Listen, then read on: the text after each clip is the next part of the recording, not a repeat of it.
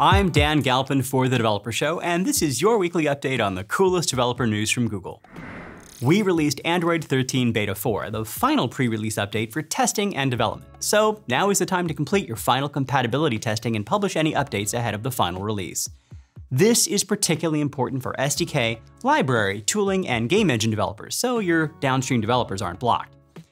Android 13 includes privacy features like the new notification permission and photo picker, productivity features like themed app icons and per-app language support, and modern standards like HDR video, Bluetooth LE audio, and MIDI 2.0 over USB. It extends the Android 12L updates that give you better tools to take advantage of tablet and large screen devices.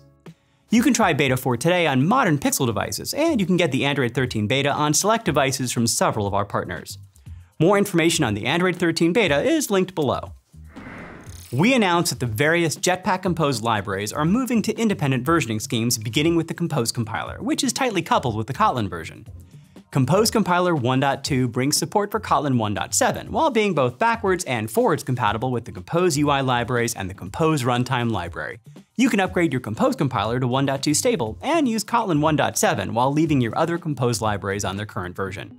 You can learn more about our plans for decoupling versioning for the different Compose library groups, as well as how to start using the latest Compose compiler and Kotlin versions on the post.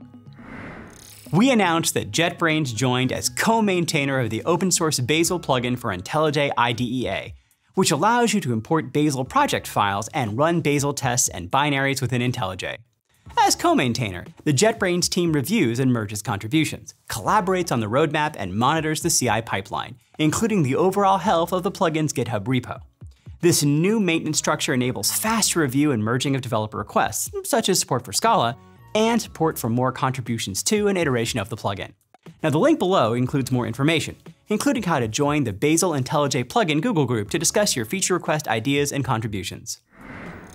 We published All You May Need for VQA, our image captions, exploring visual question answering, or VQA data generation.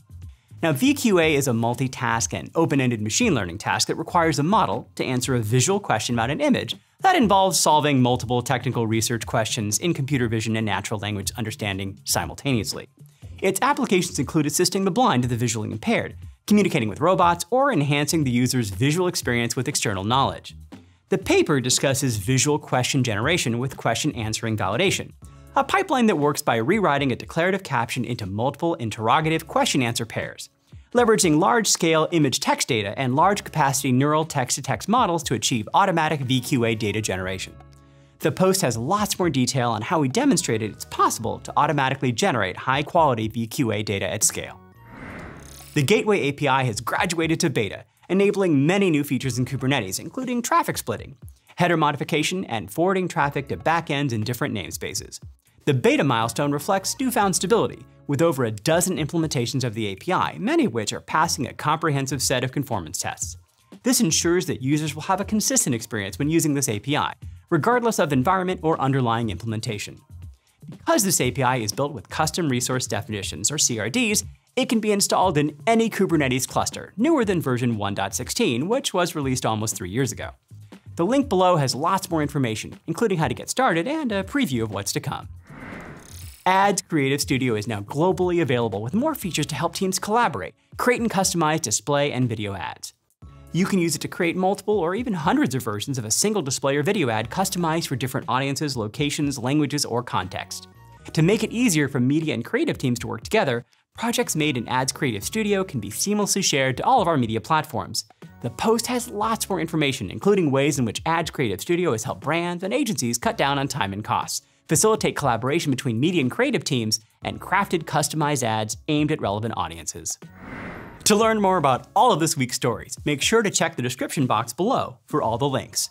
Please remember to like, subscribe, share, and stay safe. I'm Dan Galpin for The Developer Show. Thanks for watching, and we'll see you next week. Check out more Dev Show updates here and on the Google Developers YouTube page.